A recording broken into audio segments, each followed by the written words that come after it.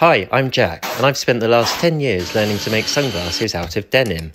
Resin soaks into the cotton fibres. I press pieces of the denim together, and then once it's dry, boom, I've got a solid material that I can cut precisely to shape. Pieces of brass and steel fit nicely into the denim material. They reinforce it and they look nice. I align everything precisely in this custom-made tool that took a very long time to develop. The frames are assembled, but they need loads of hand finishing to bring them to life. It takes me 2 weeks from start to finish to make a small batch of sunglasses. This tool is made of lots of steel wires that spin very fast and add texture to the brass details. Sometimes they fly off and hit me in the face. Here I'm adding a layer of varnish, and now a natural wax finish.